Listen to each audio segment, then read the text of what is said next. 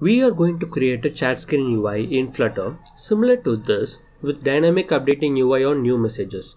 For any complex UI building, I would suggest you to dissect the UI roughly and think about how you are going to build it even before writing the code for it. For this UI, I need to have an app bar at the top and a column widget below the app bar, which is divided into two sections for messages and input. Dividing the app bar further using row to add an icon and a column. Under column, I am going to add two text fields. Similarly, in the bottom, I am going to add a text field and a floating action button. In the middle section, I am going to add a scrollable list view with messages in differentiated UI based on message type. I have created a fresh Flutter project.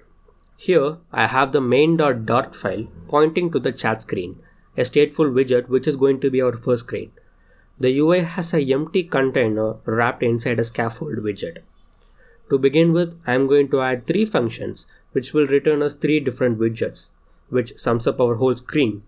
As discussed earlier, the app bar widget is the top part which has username and status. Message widget covers the messages from the sender and the receiver, and input space comprises the widget to get input from the user. Now we are going to add app bar inside scaffold with elevation set to 0, adding a white background color and passing safe area widget as a flexible space parameter. Inside safe area widget, I am calling app bar widget as a child. Now whatever change we make in app bar widget will be returned as widget to app bar. Inside app bar widget, I am adding a child pointing to row. The first child inside row widget is item button with empty code inside on pressed callback. I am also adding an arrow back icon in black color. You can see the icon here in the UI. Now I am adding a column with cross-axis alignment set to start, inside which I am adding two text field which is the username and status. Adding main axis alignment to center the text fields in the app bar, and also wrapping the column with expanded widget so that it takes the full remaining width. Adding different text styles for the text widgets to increase its visual appeal, and adding a sized box widget to add space between the text fields. With that, the app bar part is completed. For other part of the UI, I am adding column widget inside the container. Adding main axis alignment to end so that the UI arranges itself from the bottom. Adding message space and input space as the two children of the column. To test whether this works, I am adding height and color to the input space widget.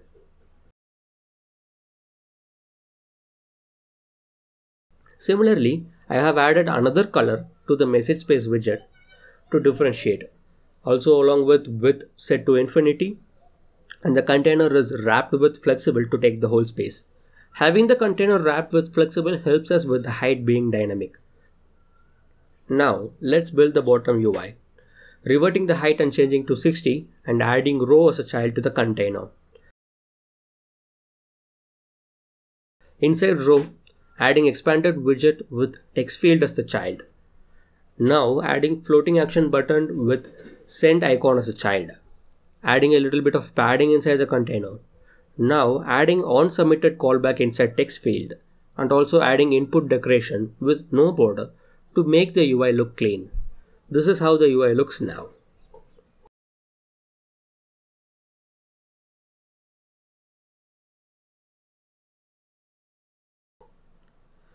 Now let's build the chat space UI. Before working on the UI, we need to understand three rules for chat space. The chat space should be scrollable. The chat messages should be arranged from bottom to top. Whenever new message arrives, we have to update the UI to scroll to the bottom.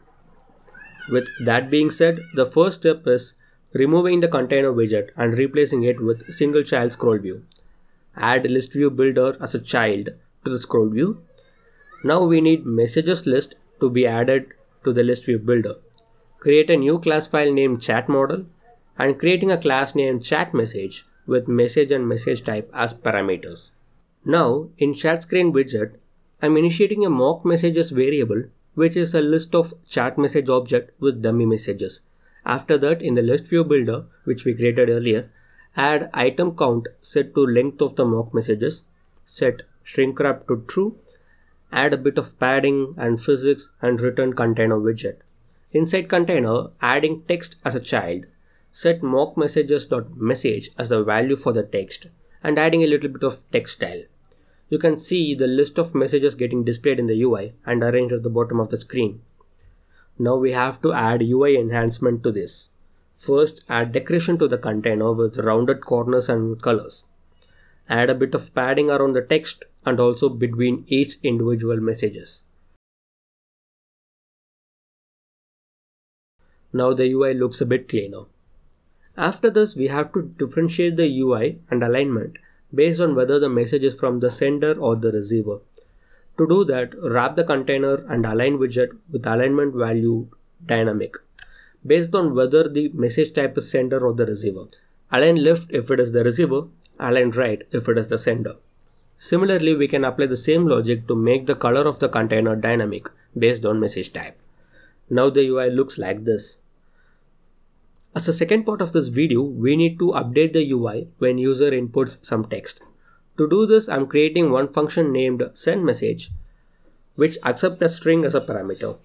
Add the passed string to the mock messages list as a chat message object. Call this method whenever you need to update the UI with a new message.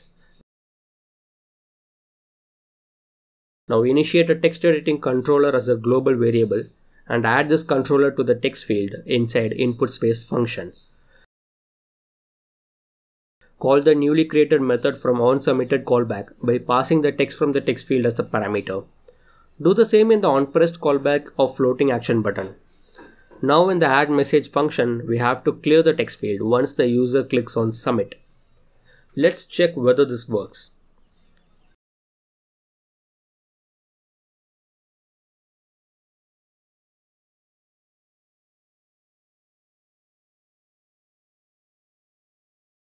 Clearing the text field works now, but it is not updating the UI.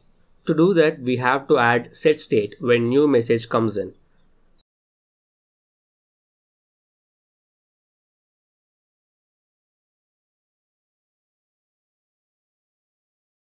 Now the UI is getting updated when user submits an input, but it is not scrolling automatically to the bottom when new message comes in. To resolve this, I'm creating a scroll controller as a global variable and assigning this controller to the single child scroll view.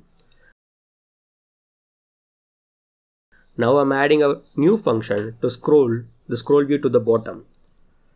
We are calling the jump to bottom function only after the UI is rendered and only if the message list is not empty. Calling this function on build method so that every time setState is called, the scroll controller will scroll to the bottom. Let's check whether this works. If you notice, the UI scrolls to the bottom whenever we send a new message. This is how we build a chat UI in Flutter. Hope this video was helpful to you guys. If you like this video, click on the like button, and if you have any doubts or if you have any other suggestions, please do drop them in the comment section. Thank you for watching.